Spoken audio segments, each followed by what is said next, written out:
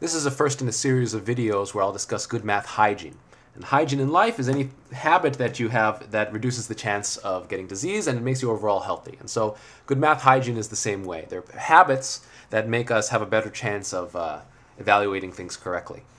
And so this math tip is the best way to substitute into an expression is to use parentheses.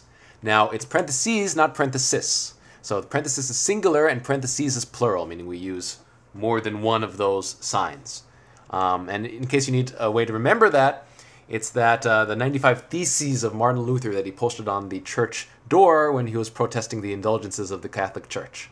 He didn't post 95 Theses, he posted 95 Theses. Anyway, so here's an example. So we have a minus bc minus d squared. And here are some values that we need to substitute into this expression. And this is doing it by the book. We write each of the values in parentheses.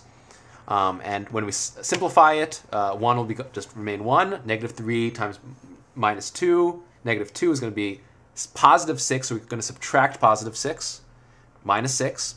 And then negative 3 squared is going to be 9, and we're going to subtract that. So 1 minus 6 minus 9, which is equal to negative 14. And this is the good way of doing it. And it's clear what we have to do at any point in time because the multiplication is clearly laid out. But suppose you did it in a bad way, you didn't put things in parentheses, and you just kind of wrote them out. First of all, it's much less aesthetically pleasing, and it's harder to keep track of like where a number ends, what's a minus sign, what's a negative sign, and what's going on. And of course, you could write a negative sign above, but it's better to keep it as one symbol. Ideally, you never actually need to write a tiny little negative sign next to a number. You can just use one, like a minus sign, and a negative sign should look exactly the same if you're doing it right.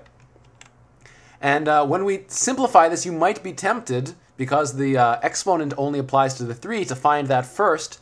So we have 3 squared is equal to 9. We're subtracting negative 9 then, and we're having a plus 9 at the end. And this is bad news, because the 9 is going to be added at the end. Because we didn't square negative 3, we squared only the 3. And so you're going to get a wrong answer just because you didn't order the information properly when you substituted. So a lot of mistakes occur like this. It's always good to use parentheses. It's the most elegant. Sometimes you could use dots, but I feel like in this case, but I feel like in general, that doesn't look too pretty. I think parentheses is the cleanest way to do it because all you need to do is literally replace the letter with your number in the parentheses.